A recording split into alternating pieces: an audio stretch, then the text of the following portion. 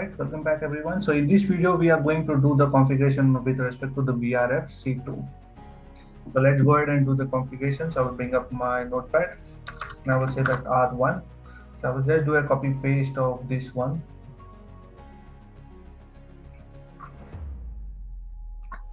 And now route distinguishing value, VRF's definition is C2. Route distinguished value will be 200:1.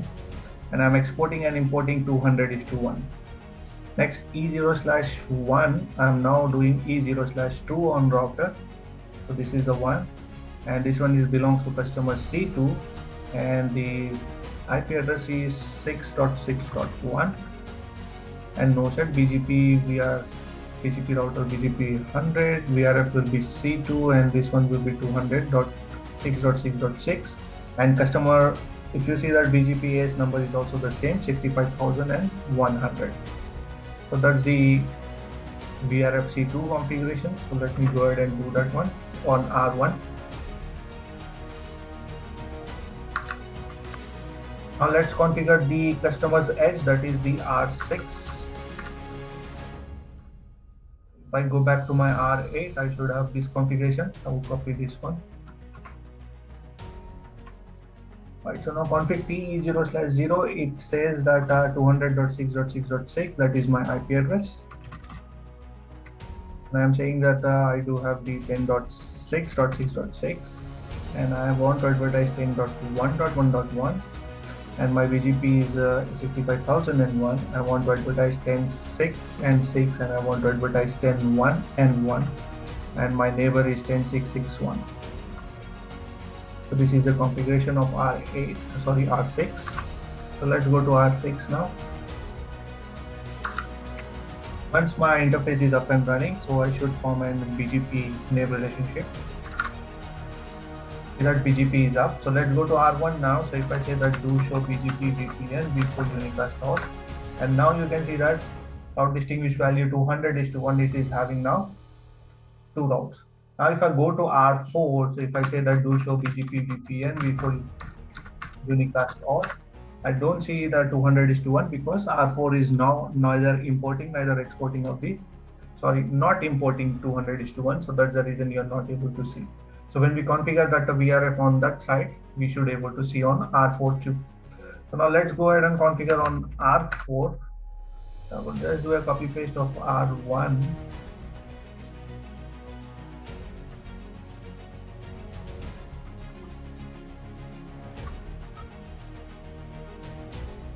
So VRF C2 200:1, there is no change on this one, and C2 on this side, I am running 200.7.7. I will say that 7.7.4 on R4, and the remote AS will be 7.7.7. And that's it. Let's go ahead and do the copy paste of R4.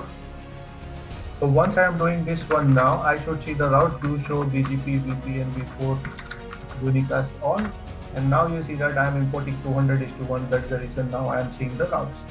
So let's configure the customer edge, that is this R7. Let's do a copy paste of R6.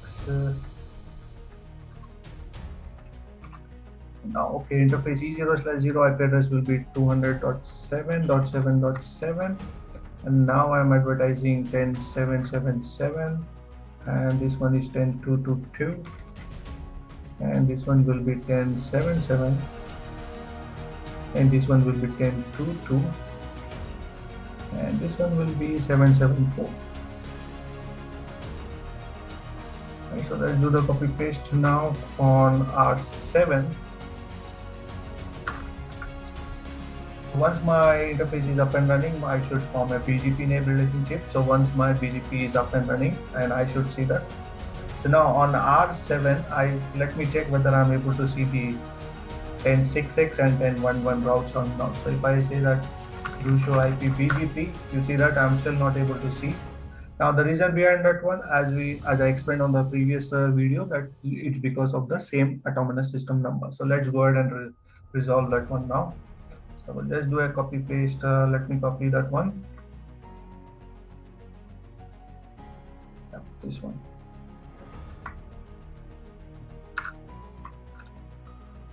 Now router BGP 100, the next hop will be 6.6.6 and my VRF running is C2. Right, so let's copy this one and paste it on my R1 first. Okay. And let's do the same thing for R4, but R4 this one will be for 277 and paste it on R4.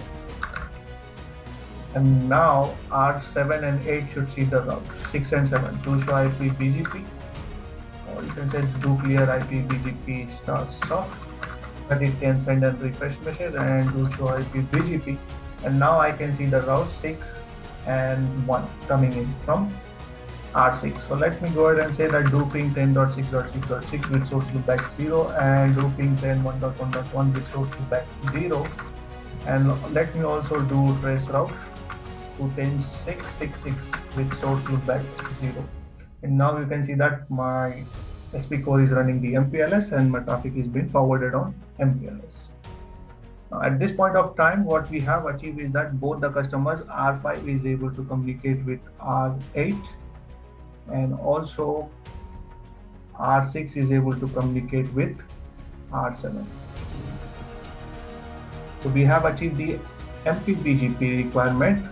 Now the next thing will be in the next video. What we are going to look is that how to do the route leaking. So this is the topic we will be looking into the next video.